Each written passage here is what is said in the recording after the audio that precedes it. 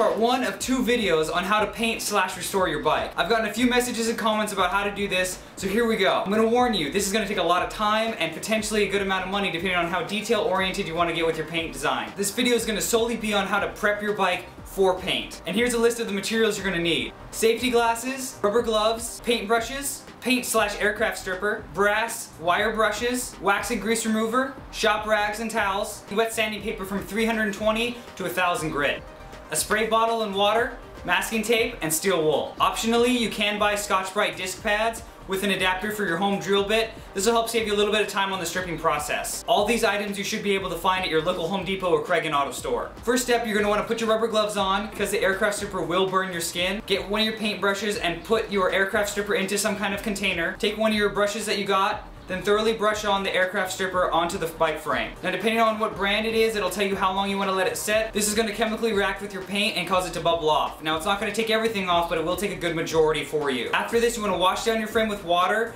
This will stop the chemical from reacting, and you can do this process a few times if you'd like. Next, it's the fun part. Sanding. Yeah!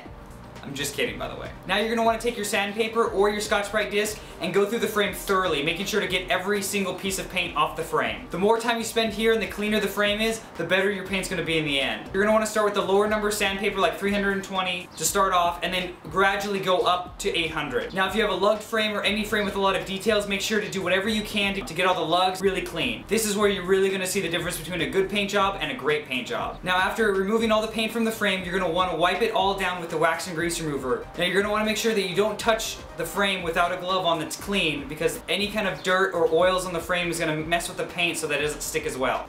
After that, you're going to take your masking tape and you're going to mask off parts of the frame that you don't want to paint. So that's it. That's part 1. Your bike is prepped and ready for paint. That wasn't so bad, was it? Please subscribe and part 2 will be coming soon. Or maybe it's here. Maybe it's right here already. We don't know yet. If there's a box here, click it, because then part 2 is uploaded. And if not, it will be soon.